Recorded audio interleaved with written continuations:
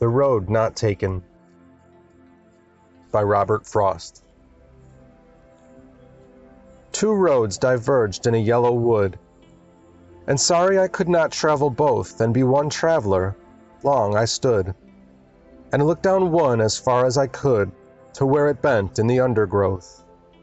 Then took the other as just as fair, and having perhaps the better claim, because it was grassy and wanted wear, though as for that the passing there had worn them really about the same.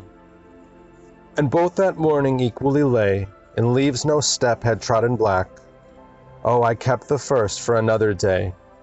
Yet knowing how way leads on to way, I doubted if I should ever come back. I shall be telling this with a sigh, somewhere ages and ages hence.